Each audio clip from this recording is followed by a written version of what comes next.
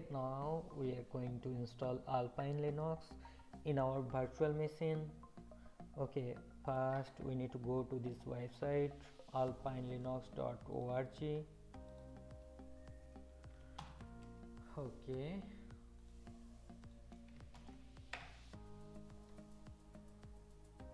go to the download section, then go down. There is an option virtual. In that virtual section we need to click on x86 64-bit. Okay, now it will download a approximate of 50 MB of ISO image.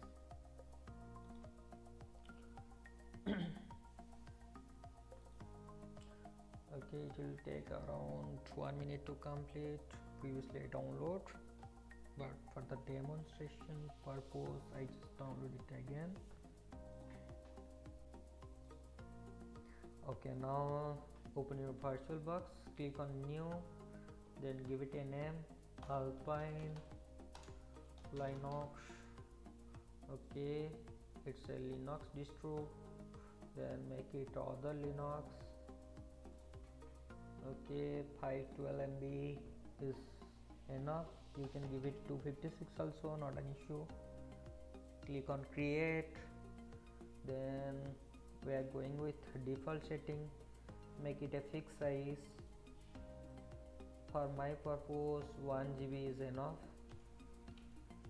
so I give it 1 GB. Click on create. Okay, next thing we need to go to our VirtualBox setting, then click on system. We don't need floppy drive. Okay, so disable the floppy drive module and make it down. First, for the first installation time we need the optical drive, CD-ROM. Okay, then next thing, display is fine, storage is fine. Click on the empty CD symbol icon, then hit again in that empty CD symbol icon and click on choose a disk file. Okay, I just downloaded twice, so delete me the first second item. Okay, now select the Alpine Linux image. Okay, we don't require any audio, so disable that audio module. And next click on network section. NAT is fine, we can continue with NAT, but from host to client and client to host it's better to use bridge. Okay, in NAT mode you are communicate with your host operating system, but you cannot communicate easily. There is too many different way, but you can directly communicate with your client operating system, so it's better to select bridge adapter. Okay, I think the settings is enough for our demo. Then click on start.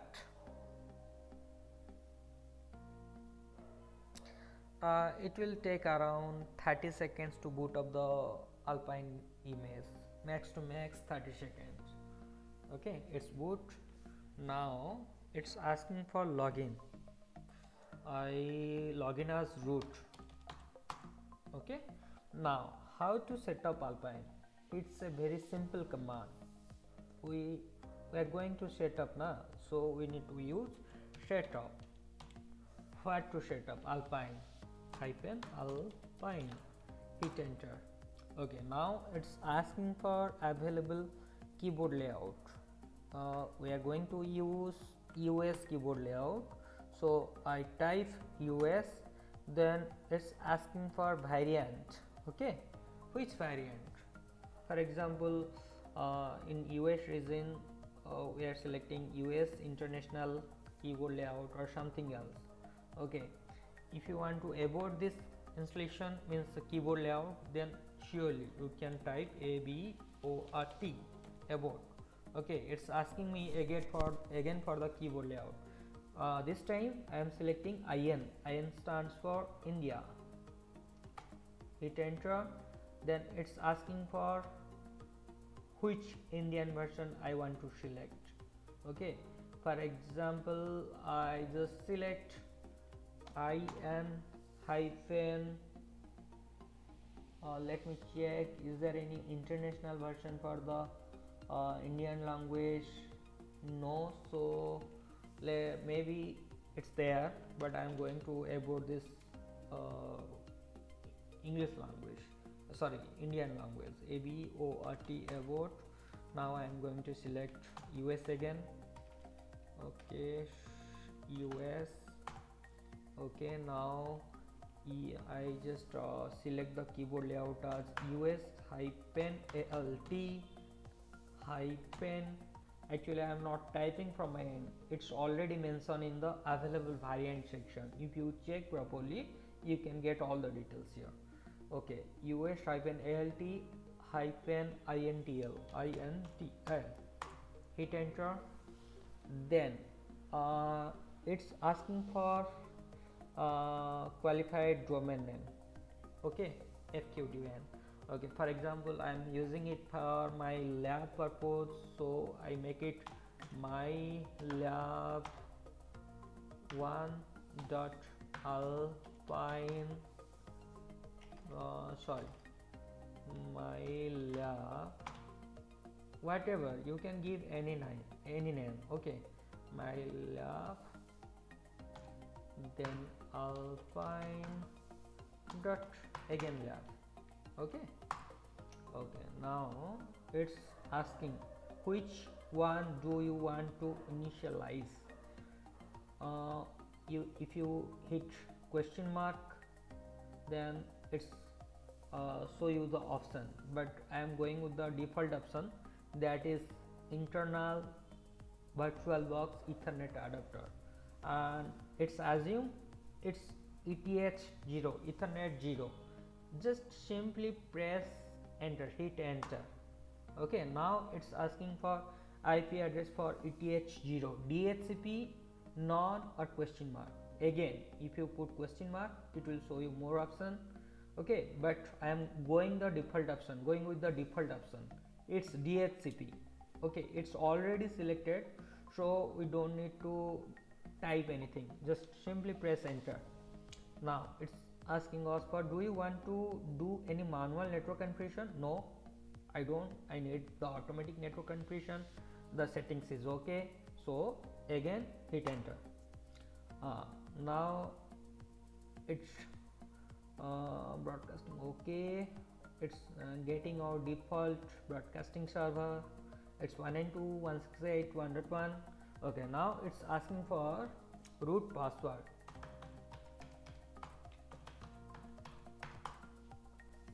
Okay, password is set. Acha. Next thing, which time zone are you in? If you put question mark, it will show you all the time zone option. Okay, UTC or something else. So I am going to put question mark, so it will show me the all option. Okay, now I am getting the details. I select Asia, then it's asking for which Asia, which region, Mumbai, Kolkata.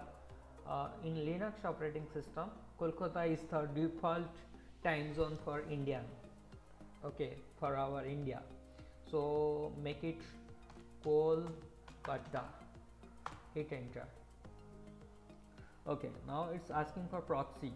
I am going with none, I don't need any proxy.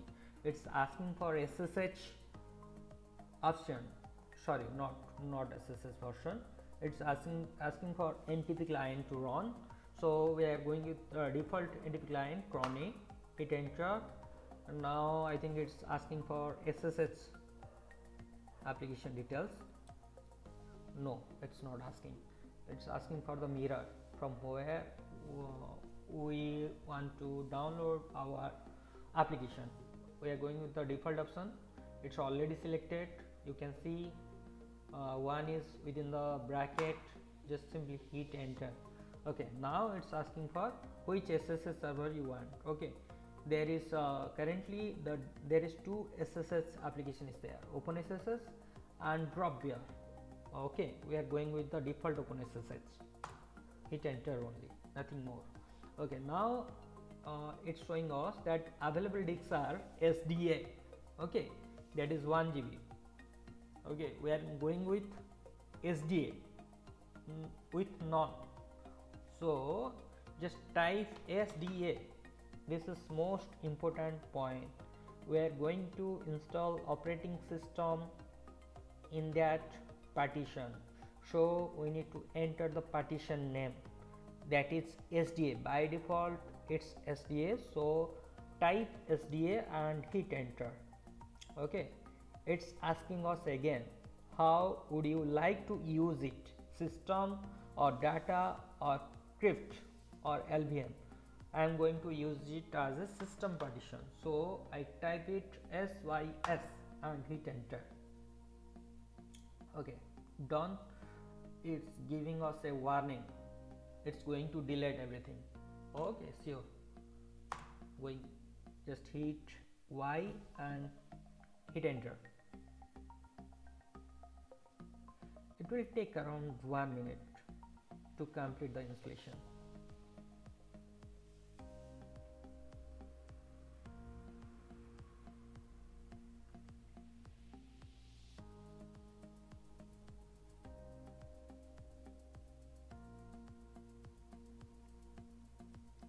Okay, it's done. Okay, installation complete. Please reboot.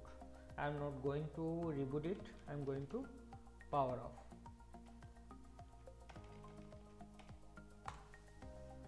Okay, the next thing, we are going to disable the boot method. Go to the storage option. Here you can see it's already mounted. First thing, it's a good practice, you need to remove the virtual ISO image from that drive and go to the system option, then disable that optical drive and make it down. What is our current boot partition? That hard drive. Okay, 1 GB partition is our current boot partition. Click on start.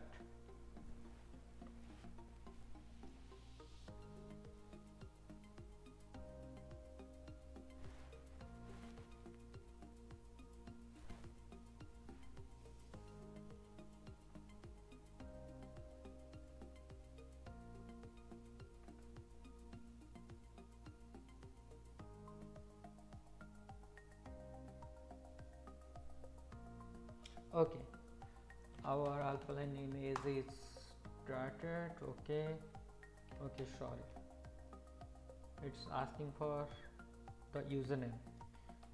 Username is root, password. Okay, now let me clear the screen. Okay, who am I am root. Yes. Okay, now I'm going to check with our Windows system, is it communicate or not. Okay, IP config, our Windows IP is 192.168.50 and ping 192.168.1.50. Ready, it's pinging.